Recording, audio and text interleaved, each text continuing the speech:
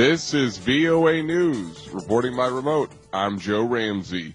In a reversal of policy under former U.S. President Donald Trump, the State Department has disclosed the number of nuclear weapons in the U.S. stockpile. The department claims the number of U.S. weapons, including those in active status, as well as those in long-term storage, stood at 3,750 as of September 2020. As recently as 2003, the U.S. nuclear weapon total was slightly above 10,000.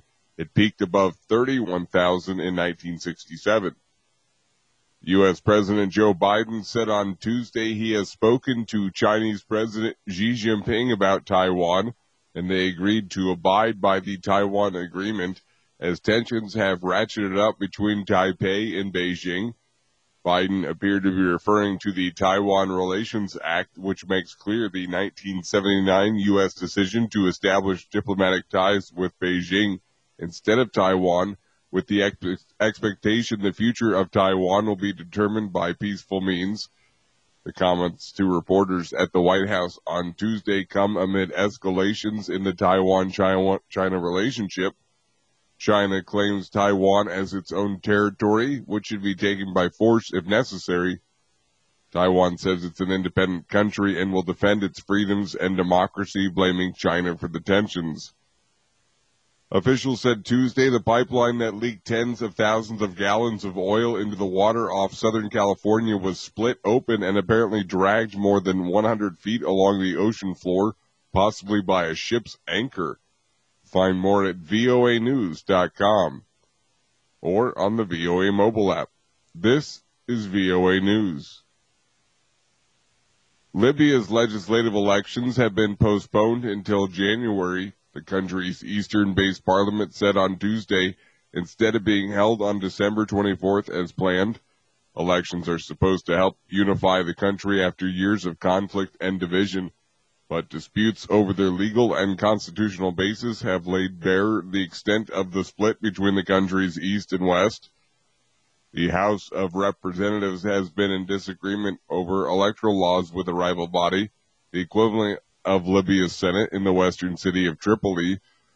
Libya has endured a decade of conflict since the 2011 fall of dictator Muammar Gaddafi in a NATO-backed uprising, which unleashed a complex civil war that dragged in multiple foreign powers. A landmark ceasefire between eastern and western camps last year, following a year-long bid by military strongman Khalifa Haftar to seize Tripoli, paved the way to a UN-backed peace process. The Tripoli-based unity government took office in March with a mandate to lead the country to December elections. Southern African Regional Bloc SADC agreed at a summit on Tuesday to extend a troop deployment in Mozambique to help the government fight an Islamic State-linked insurgency.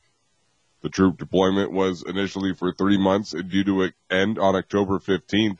It's unknown how long the extension was approved for. Southern African nations agreed in June to send troops to help Mozambique respond to the insurgency, which is concentrated in the northern province of Cabo Delgado and has claimed thousands of lives since beginning in 2017. Rwanda began deploying soldiers in Mozambique a month later.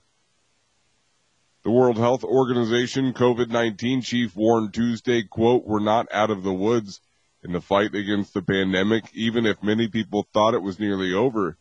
She says last week 3.1 million known new cases were reported to the UN Health Agency and 54,000 more deaths, though the true numbers would likely be higher. She added, quote, "What I really struggle with is in some cities we see the ICUs, intensive care units, and hospitals full and people dying, yet on the streets people are acting like it's completely over.